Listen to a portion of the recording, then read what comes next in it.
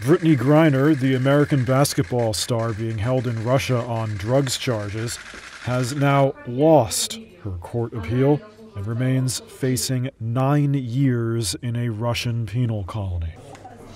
Griner was arrested at a Moscow airport in February, a week before the invasion of Ukraine, and her case became yet another flashpoint between Moscow and Washington, which calls the trial a sham. She was carrying vape cartridges in her luggage that contained cannabis oil, which is illegal in Russia, and has said it was an honest mistake. She says she uses it for medicinal purposes to relieve pain from sports injuries. This was Griner inside the court, and Elizabeth Rood, the top U.S. diplomat in Russia, outside the court. People with more severe crimes have gotten less than what I was given. I said in my first court that yes, I plead guilty.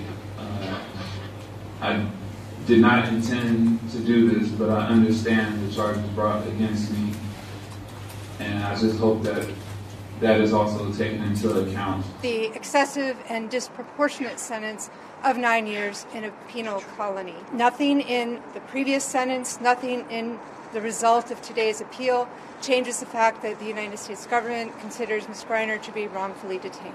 Griner and her lawyers had asked for an acquittal or reduction in her sentence, which the court denied, except for counting time served pre-trial. The Biden administration is negotiating for several Americans detained in Russia and has offered to exchange Griner in a prisoner swap for Victor Bout, a Russian arms dealer serving a 25-year sentence in the U.S.